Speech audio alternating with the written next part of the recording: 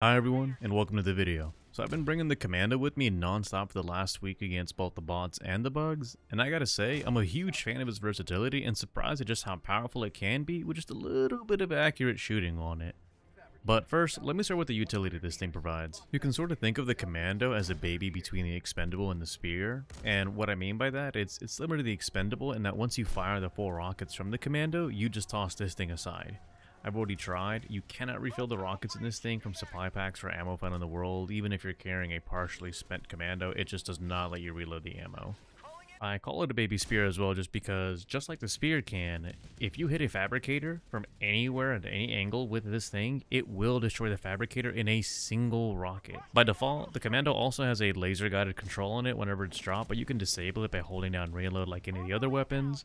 And since it is a disposable weapon, you have a fairly low cooldown of 2 minutes before any ship upgrades, which puts it just 50 seconds longer than the expendable. So for me personally, I like to evaluate new weapons and stratagems based on 2 metrics: what utility it brings and what is its kill potential.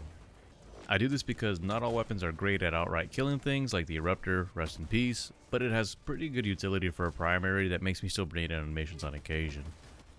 That being said, let's look into the utility for the Commando. Starting on the bot front, as I already mentioned, it can destroy fabricators with a single rocket, but assuming you don't miss, that is 4 fabricators you can destroy without using up another more impactful stratagem. It already has a low cooldown, and the fact that you can destroy fabs from a relatively safe distance thanks to the laser guided aiming, so it has a lot going for it.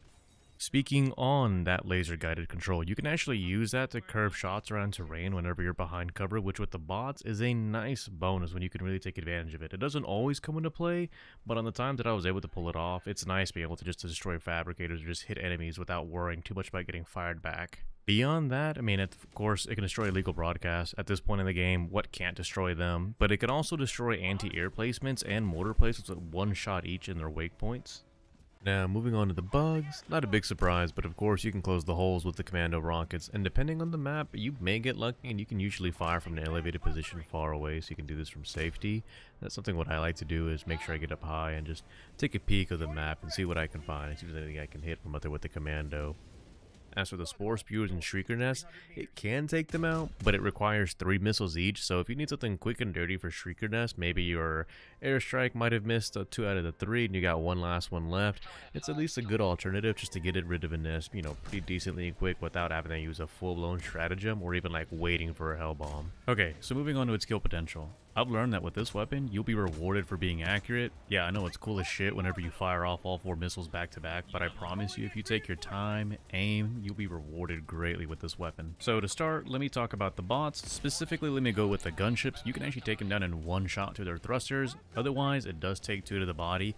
It takes some practice to get it down, but you can clear out most, if not all, gunship patrols with some practice. And I gotta say, man, it looks and feels damn good when you're able to pull that off. As for practice, I would say wait until they're done strafing or right as when they're about to change their position in their strafe. That's the easiest time I've been able to actually land these shots on them. As for dropships, aim for the thrusters as it will take them down in 2 hits. Definitely do not aim at the body, you're just going to be wasting ammunition at that point. Moving on to hulks, you can actually one-shot them if you hit them in the faceplate. Otherwise, it's 2 to that weak spot in their back or just 3 anywhere to their body. So even if you end up missing and not hitting the faceplate, you can just mag dump and then take them down.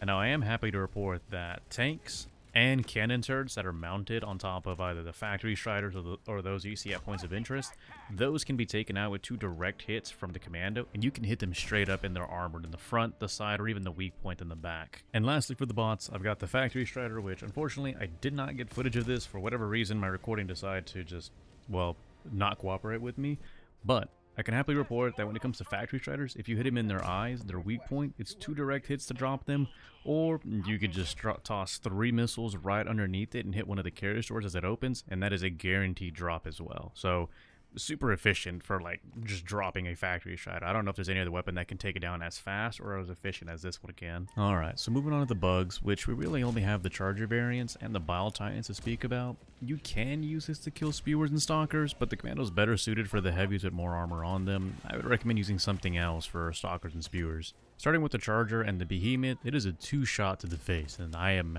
happy to report that. Luckily, this is the same with the Bile Titan as well, if you can get your shots to land on its face. So what do I think about the Commando? Overall, I think it's a W of a weapon to get added into the game. it's impactful, it's useful. I honestly don't believe it's overpowered, so I don't know where these comments are coming from saying to, you know, don't nerf it thing. You know, I don't think this is the kind of weapon we need to worry about that with. I think it's in a good place. You know, I really do like that comparison of it's like a baby or a mix between the spear and the expendable. The reason I'm mentioning all this is because I don't really like to say that there is a meta or that there are specific things you need to bring into harder difficulties.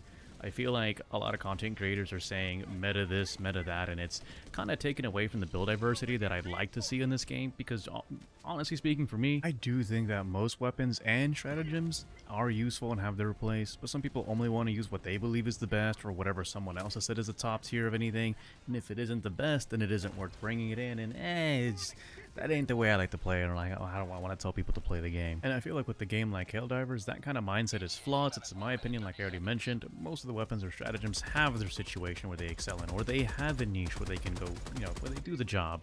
But again, I feel like most people, if they don't have that jack of all trades that can do everything, they don't like it, which the developers already made it clear with how they nerf and buff in this game.